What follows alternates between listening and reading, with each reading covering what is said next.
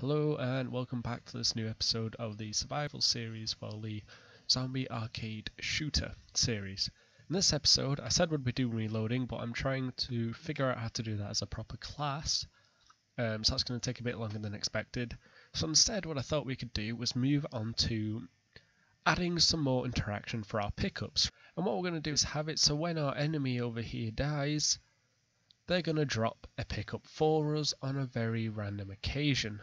So to do that, we're going to go to our pickups and we're going to create a new pickup actor for each type. So I'm going to do a health drop.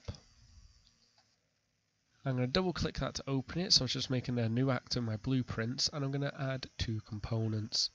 I'm going to add a static mesh, which we call health mesh, and then I'm going to add a severe collision, which I'll just call collision. And I'll parent that to my mesh. Now we're going to choose from my static mesh, I'm going to choose my health pickup. I'm going through this very quickly as we've already done this in the previous tutorials. And there we have our pickup. Now let's open up our previous pickup template. And I'm going to take my add rotation function, so I'm going to just go to that, Control C everything in here.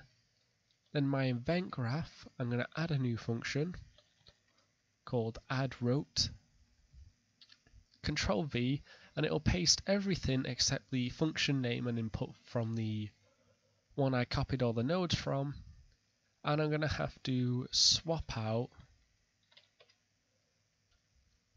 this variable here, the K rotation, and we'll set it to the same. And then in the add rotation, don't forget we're going to need another float named delta seconds or delta time, which will multiply our K rotation by. And instead of having pickup there, we get our health mesh.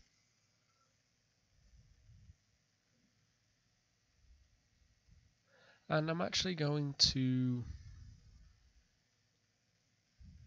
unparent my collision from my health mesh so that I'm not continuously rotating my sphere collision, which will need some new computation to calculate its collision radius, even though all it's doing is rotating. Okay, so now we're going to add on our event tick the add rotation node and put delta seconds into the add rotation. And now when this drops, it will rotate like R1 on this stand does. So now we also need to create a new function called picked up. And in this case, our picked up one will be much simpler because all it's going to do is restore the player's health and then destroy itself. So we can go here and we can go restore health, because in our event graph, as you can see, when we overlap and it's not picked up, then we just do restore health if we're using a health pickup. So I'm going to go to my restore health function and do the same again. Control C, Control V. We're calling our get player health from our player library and our restore player health from our player library. But one more thing we'll have to do is remake our local variable amount to restore as an integer and give it the same amount it would have in the last pickup. So we're just copying and pasting and doing this for a while, so again that's why I'm just going through this quickly, and we don't need picked up. Also, what I'm going to do, you can do this differently if you like, is I'm going to have it so if you have maximum health, you don't pick up the pickup just yet. And another thing we're going to do is create two new variables. What we're going to do is we're going to have, well actually I'm going to just create one. I'm going to call lifetime as a float. And I'm going to set this to about 10 seconds. And on event tick, I'm going to set this to lifetime, so I'm going to get minus another float. We're going to minus the delta seconds. We're going to minus delta seconds off of lifetime. And I've just double clicked the line here to make this a bit neater. And we're going to set that.